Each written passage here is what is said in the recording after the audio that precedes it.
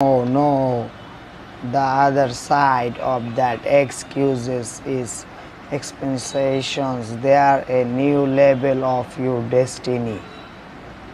Are you going to stick with the excuse, or are you going to see the explanations? It depends on if you take responsibility and get back up when you get knocked down.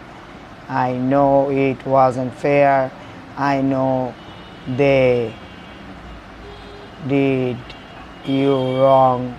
You don't understand it. Leave that all in God's and just do your part. Get your passions back, get your faith back, get your dreams back.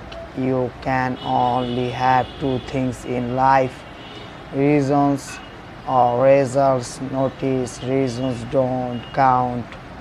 Folks will always point out reasons on why they are not living their dreams, on why they are not manufacturing their greatness.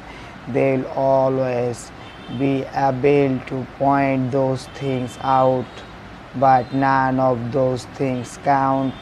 The only things that counts are results, and don't lie, ladies and gentlemen. Results everyone's in. While you got to take a measure, see how you are doing.